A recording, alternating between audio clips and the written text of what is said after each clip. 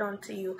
Put God first in everything that you do. Put God first in your work, in your business, in everything that you do, and you will see God show up for you mightily. So that is the encouragement I have for you today. I hope this word blesses your heart. I hope you will share it to your friends and family, and I pray that this message will reach to different types of people, and I pray that this word minister to you. In the name of Jesus, Lord God, I pray, Lord God, that you send your Holy Spirit, send your angels, Lord God, to help this word to capture your people's heart, Lord God. I pray that their hearts will be open up to you, Lord God, to receive your word. In the mighty name of Jesus, I pray. Amen.